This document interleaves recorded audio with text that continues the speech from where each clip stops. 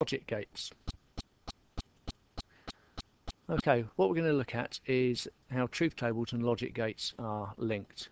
So we've got a NOT gate. It's got input A, output is Z. Now the truth table shows all combinations of input and the corresponding outputs.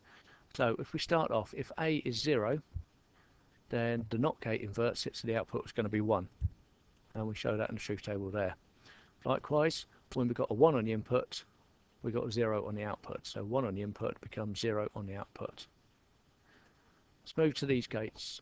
So we've got the AND gate. Now with this one, it's when both inputs are high, the output's going to be high, which is there, as shown here. So both inputs being high, the output's high. For all other combinations, the output will be 0. So that's the AND gate. Both inputs high, the output is high. For the OR gate, the output's going to be high whenever A is high, which is here or here, or when B is high, which is here and here. All other cases, the output's going to be 0. There we go. The exclusive OR gate is when A is high on its own. So in other words, A is high and B is low, or when B is high and A is low, which is here. All other combinations, the output is 0.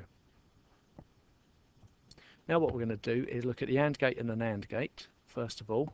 So we've got an AND gate here. The NAND gate is an AND gate, but we invert the output, and that's what a bubble on the end means.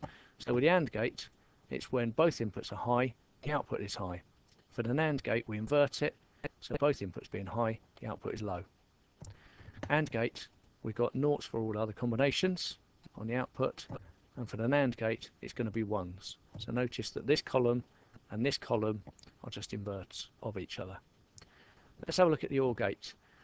When A or B is high, we got 1s there. Now with the NOR gate, because we just invert that, when A is high or B is high, the output is going to be low. And then to complete the truth table, we put a 0 here and we put a 1 here. So again, notice that we've got the OR gate truth table. The NOR gate, we just invert the output for that.